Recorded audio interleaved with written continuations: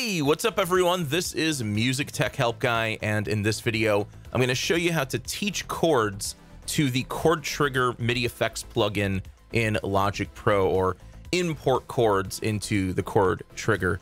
So I got the idea for this video from a comment I received from Lawrence here, who asks if there is a way to import chords into Logic's one-finger chord plugin. I'm assuming they mean the Chord Trigger. And yes, you can absolutely do this using the Chord Trigger in Logic Pro. It's not quite as simple as just dragging and dropping MIDI files into the Chord Trigger. It's a little more complicated than that, but it's fairly simple and easy to do. And this is likely a feature that not a lot of people are aware of, but you can actually take chords you've built in the piano roll or in the step sequencer, and you can learn them into the Chord Trigger without even using a MIDI controller and without having to click in each note in the Chord Trigger. This can also be really helpful if you have like a MIDI chord pack that you want to import into Chord Trigger and then save that as a preset and then recall it and use those chords inside of Logic without having to keep dragging and dropping MIDI files. So I'll show you how to do both of those things in this video. Before I get into the tutorial, I want to quickly tell you about the sponsor of today's video, Boombox. Boombox allows you to store, share, and collaborate seamlessly, all in one place. And best of all, Boombox was made for music makers. Whether you're uploading tracks, stems, or full DAW sessions, Boombox has you covered. Plus, with features like time-stamped commenting, shareable playlists, and royalty splits, you'll wonder how you ever lived without it. They now even have their own macOS Sync app, so you can upload directly from your Mac to your Boombox folder.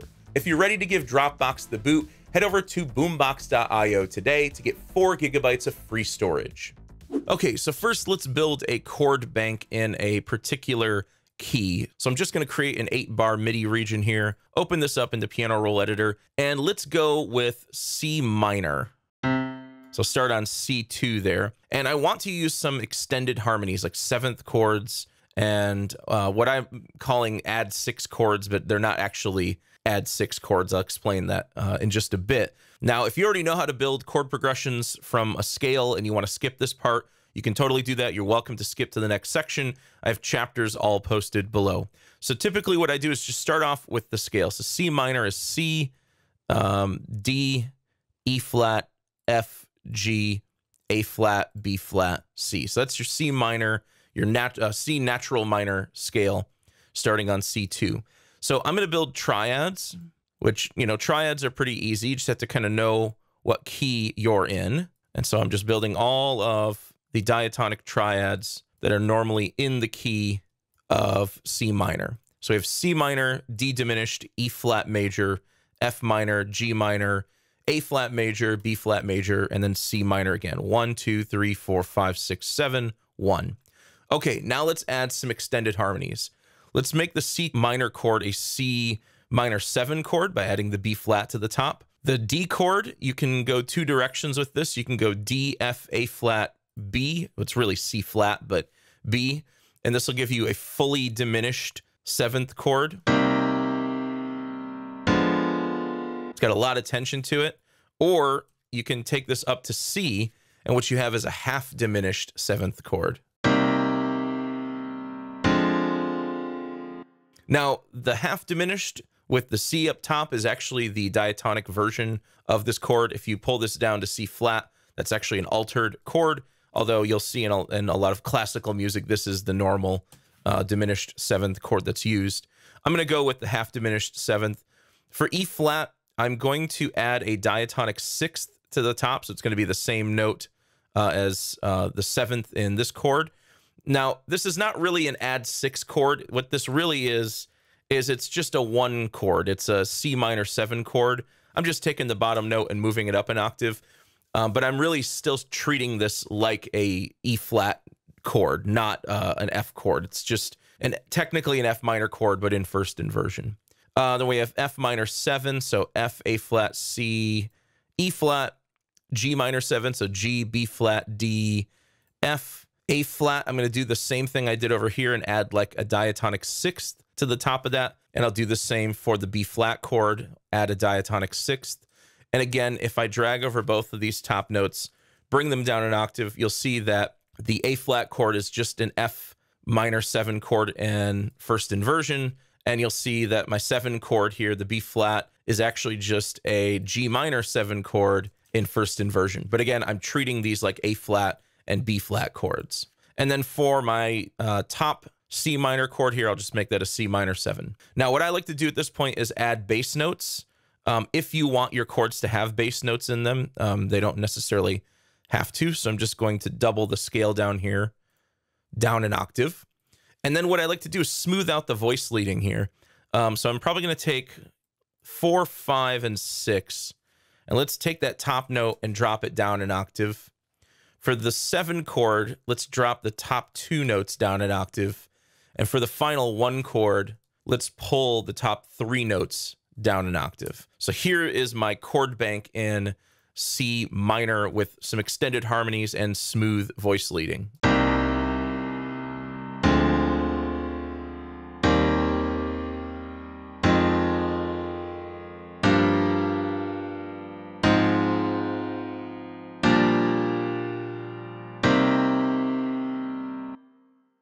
So let's learn these into the Chord Trigger plugin. So on the MIDI effects here on any software instrument track, you can pull up the Chord Trigger. Now, one way to approach this, if you don't want to build your chords in piano roll, is you can just click the multi button, click learn. Actually, not learn. We need to clear some of these. Let's clear this note. Let's clear this note. And so now we just have a blank slate to start from. I'm going to go from C2 to C3. And what you do is you click learn, you click the root note that you want to play, and then you can click in the chords if you want.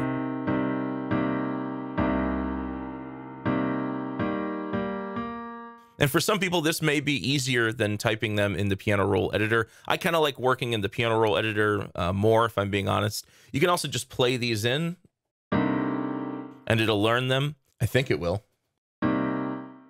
Yeah, there we go. And so now when I uncheck learn, there it is. So you can totally do that, and you don't even have to do this stuff in the piano roll, but watch this. I'm going to click learn. I'm going to click C2, and I'm just going to play this first chord. It learns it. Then I click D. I'm going to tab over. I'm using the greater than, less than brackets. They're technically the comma and period key, but you can jump around one bar at a time. So let's go to bar 2, and while learn mode is still on, hit play. It learns that chord. Let's tab over. Select E flat as my root note. Tab over. F. Tab over. G. Tab over. A flat. Tab over. B flat. Tab over one more time on the octave C. And then uncheck learn. And we have taught the Chord Trigger plugin all of those chords.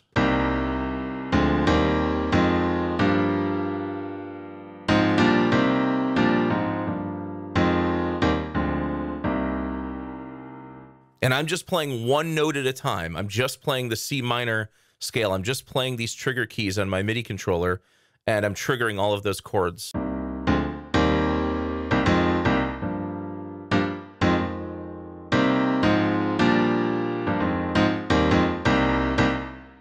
Now, what you can do at this point is you can save this as your own custom chord bank preset. So you come up here and you go to Save As, and I'll call this Extended Harmonies C minor. I already have one, so I'll call this O2. And then I can recall that preset at any time. So even if I don't have these notes here, these chords here, even if I have a completely different instrument, maybe I'll grab one of my Divine Waves instruments, like Wither here, like a synth pad type instrument.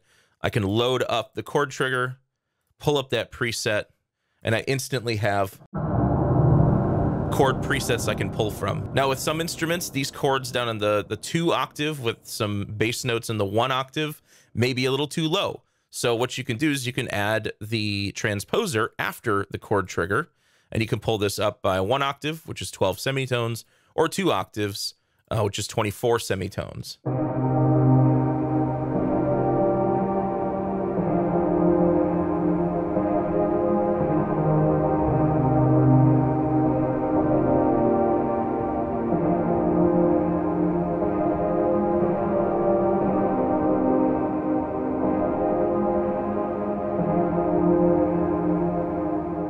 So this makes building chord progressions with just single key presses super easy. Now, another way to approach this is if you have purchased like a MIDI chord pack. I actually have my own MIDI chord pack. It's completely 100% free. You just go to my website, carneymediagroup.com, go to sample packs, and it's right here. This is the MIDI chord builder pack. And when I say this is free, I mean it's 100% free. You don't have to sign up for anything. You don't have to enter any information. There's no trackers. You won't get a bunch of spam emails or anything like that because I don't collect your email. So it's just a completely free download that's meant to be helpful for your education. You know, it helps people out who don't know much music theory and have trouble building chord progressions. So you just click download. It's going to take you over to WeTransfer. And then in WeTransfer, you just download it and it'll show up as a folder up here in your downloads. Okay, so that's that. So let's say you're working with a MIDI chord pack and you want to import those chords into the chord trigger. Well, all you need to do is come up with a set of chords, either by using the diatonic chord positions that I have here. So I have all root position 7th chords in A minor, right? I can pull that in. We'll go ahead and import the tempo.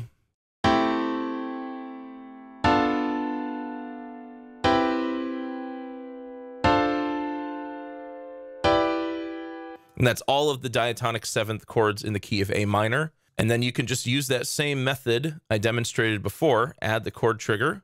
Let's go over to multi.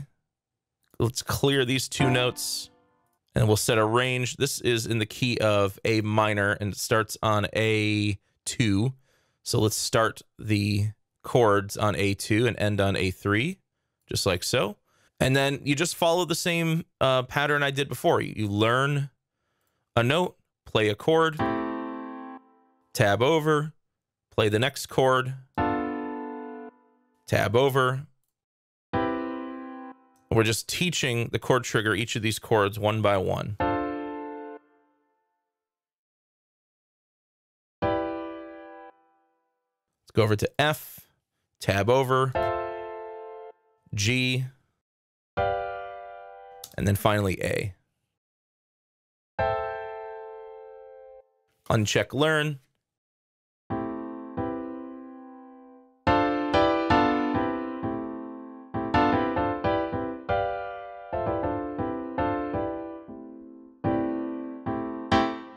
So now I can play all of these 7th chords with just one key, and I could save these as my own custom preset. So I'll say diatonic 7ths, A minor. Boom. And now I can recall that preset anytime I like. But that's one way you can use a chord pack and just get all of those chords into Logic in the chord trigger and not have to go back to, you know, dragging and dropping each chord in one by one as you're building out a chord progression. So there you go. That's how you can use the chord trigger to import chords from Piano Roll or the step sequencer in Logic Pro. I hope you guys enjoyed this video. If you did, please leave it a thumbs up and subscribe to the channel to see more content like this. As always, thank you so much for the support and thanks for watching.